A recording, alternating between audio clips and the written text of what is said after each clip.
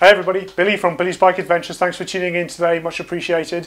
Now I just wanted to share with you a nice update today or a couple of updates from Billy's Bike Adventures. The first one of which is that our little community of Billy Bike Adventures has reached over 100 subscribers. Officially it is 101 subscribers. So for me, for you it might only be a small number in comparison to some of the other channels that you might subscribe to, but for me it's a great achievement. I only started this channel out of interest, and I got into adventure motorbiking and found that I was a bit frustrated that there was a bit of a lack of content specific to what I was looking for. So I started the channel to share my experiences with those folks of you that are also starting out in adventure biking as well.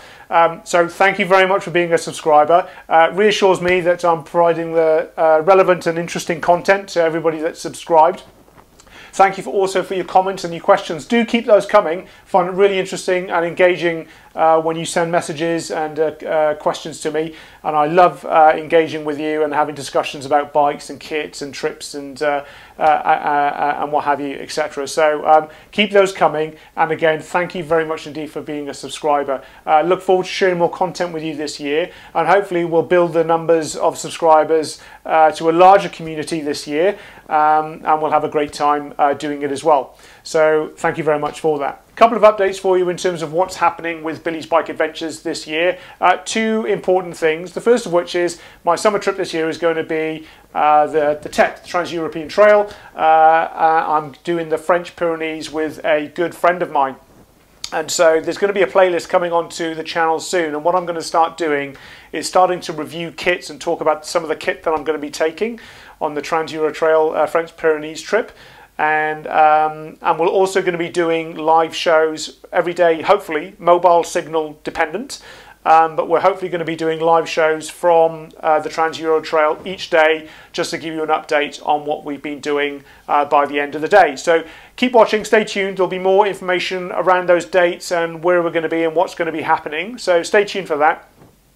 The other thing that I'm really excited about as well, I wanted to get your views and thoughts on this, is that from March onwards, I want to do a 1 hour live show on YouTube with the community of Billy's Bike Adventures. And what I want to do is talk about some things that are happening as far as Billy's Bike Adventures are concerned. I want to talk about some of the questions that you've sent in and asked me to share with people and find out about.